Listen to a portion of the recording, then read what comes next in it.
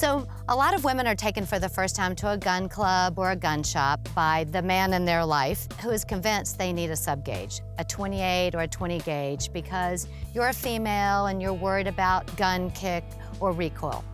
Well, I'm 5'2", 110 pounds, almost 60 years old.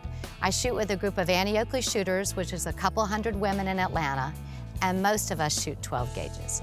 Why? When you have a 12 gauge, you have more pellets in the shot. So you're gonna have that many more chances to break that clay. So you're just upping your odds. I shoot a 12 gauge.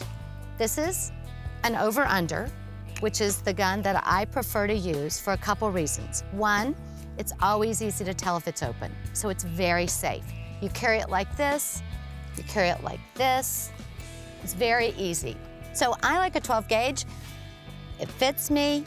It's a little bit heavier. This gun weighs about 7 or 8 pounds as opposed to a 20 or a 28 gauge, which weighs maybe a half a pound or a pound less. Don't carry your gun around. When you're not shooting, it belongs in the gun rack, in your gun cart, in your golf cart, anywhere, so you're not holding it.